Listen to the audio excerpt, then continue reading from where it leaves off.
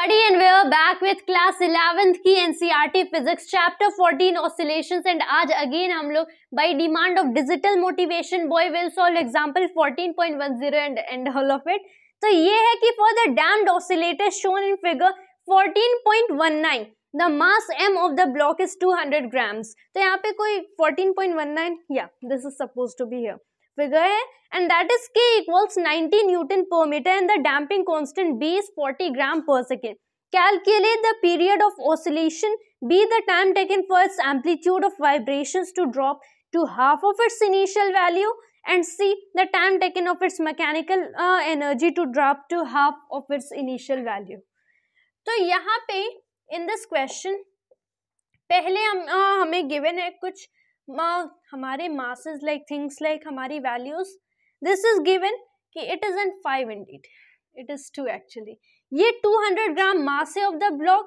Spring का spring constant 90 Newton पर metre and B यानी कि damping constant is given to be 40 ग्राम पर सेकेंड. A में बताना है what is the period of oscillation, B में बताना है what is the time taken कि इसकी amplitude half of its value पे ड्रॉप करे amplitude of vibration and C में हमें बताना है कि what will be the time taken for the total mechanical energy to drop half of its initial value. तो यहाँ पे हम लोग A पे आ जाते हैं. टाइम पीरियड ऑफ ऑसिलेशन क्या होगा.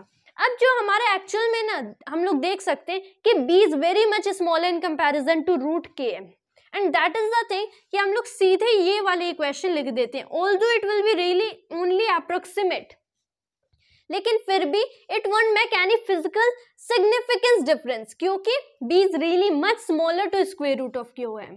तो इसको सॉल्व करें we are just getting 0.3 seconds and that is the thing. B में कि amplitude half of vibrations of oscillations half it's initial value पे ड्रॉप करें. तो यहाँ पे कितना हो जाएगा as we know if we just go through write the equations right here कि amplitude half it's initial value पे डिक्रीज कर रहे हैं तो it will be natural log of half and then over में B over 2M. यहाँ पे if we are just putting the values तो on putting values we are just getting 6.93 seconds. That is the time taken. And C में देख ले so यहाँ पे अगर हम लोग फोकस करें यहाँ पे ना हमारी total mechanical energy half of its initial value पे फॉल कर रही है. So this will be E eight T half and over में E कितना हो जाएगा एट 0. ये कितना होगा that will be the exponential minus B times में T एट हाफ ये डिवाइडेड बाय में the mass. This value is half. सो यहाँ पे हम लोग 1/2 इक्वल्स एक्सपोनेंशियल ये हो गया माइनस में B T at half over M. हम लोग नेचुरल लॉग कर देते हैं that is both the sides such that we are getting कि natural log of half is this thing is minus B T at half over में M.